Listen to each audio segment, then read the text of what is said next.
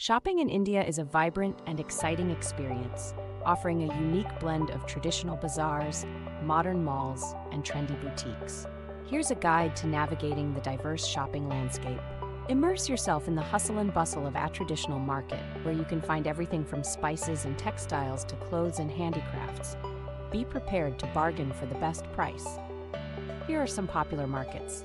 Crawford Market, Hill Road, Mumbai; Chandni Chowk, Sarojini Nagar, Delhi; Sardar Market, Jodhpur. Tips for markets.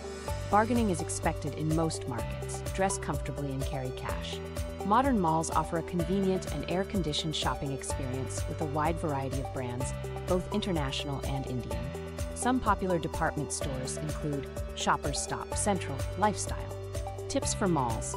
Weekends and holidays can get crowded, so plan your visit accordingly.